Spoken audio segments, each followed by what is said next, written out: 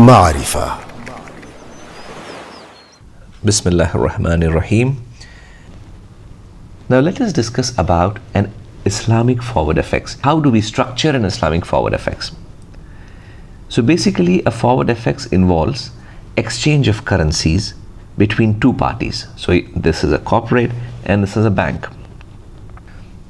Forward FX involves exchange of currencies between two parties with the promise or undertaking by one party to buy the required currency against the base currency on a specified future date at a promised exchange rate. Let us take this example.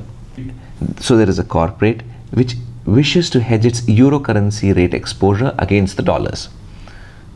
It wants to hedge its euro currency rate exposure against dollars. So therefore it seeks a unilateral undertaking from an Islamic bank to sell the required amount of euro, okay, on a specified future date for dollars at a promised exchange rate.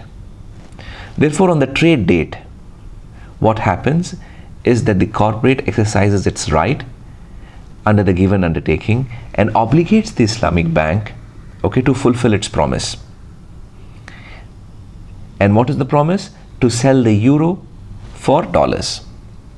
Therefore, both parties enter into an offer and acceptance to exchange both the dollar and the euro, and these currencies are delivered to both the parties. So this is basically how an Islamic forward FX is structured. Now let us discuss about an Islamic spot FX. Basically, in an Islamic spot FX, two currencies are exchanged against each other. The basic rule of the Islamic spot FX is that the transaction should be executed on the spot and both the currencies must be delivered to both the parties simultaneously. Any deferment of one or both the currencies will render the transaction non-Sharia compliant.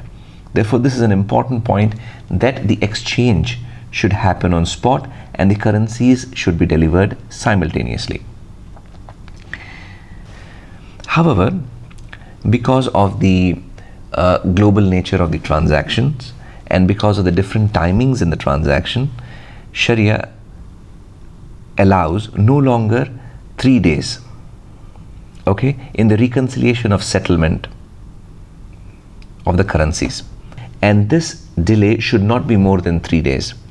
And this delay is tolerated because in today's transaction, the transactions are happening globally and there are time differences between different geographies from which these transactions are happening. Therefore, a maximum of 3-day delay is tolerated in the settlement of the currencies. But the basic rule is that unless and until that purchase currency is credited to the account of a party, unless and until it receives, it cannot do any onward sale. Now in this example, let us discuss about currency swap. So let us take an example. So for example, if this is a Malaysian exporter and this is a Bahraini importer. So this exporter is exporting certain commodities from Malaysia to Bahrain, and this is the importer in Bahrain. For example, if the payment time is after 3 months and the payment would be done in Bahraini dinar.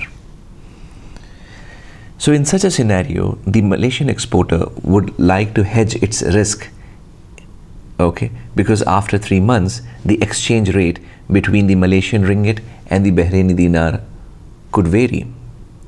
So to hedge that risk in the currency rate, the Malaysian exporter approaches an Islamic bank, and this Islamic bank provides a unilateral wa'ad, an undertaking, and this undertaking would basically say that after 3 months the bank undertakes to sell Malaysian ringgit against Bahraini dinar at a promised exchange rate.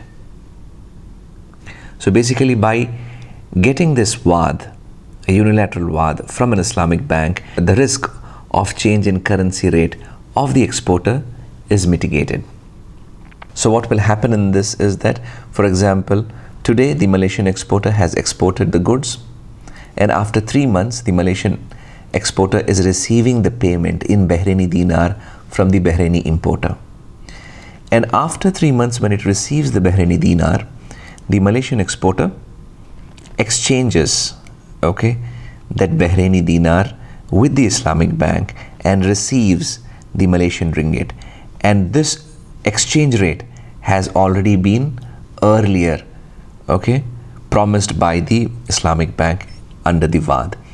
So this in a way gives comfort to the exporter, because the exporter is hedging its currency rate risk. So this is basically how a WAD based currency swap works. So as we have discussed, through an Urbun contract, the purchaser has the option to purchase the commodities at a locked in price. For example, if the value of the commodities is $100 and the purchaser has entered into an Urbun contract with the seller, and these commodities are in the ownership and in the possession of the seller, the purchaser has paid $10 as an Urbun amount, okay, under the Urbun contract. And according to the contract, the purchaser has a time limit of 3 days to make a decision.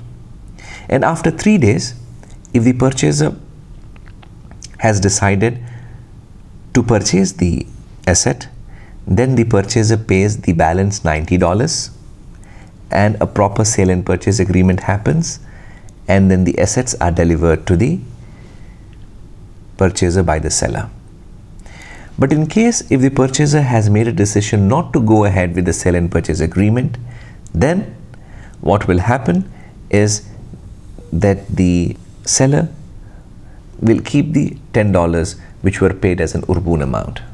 So basically, Urbun is an Islamic option.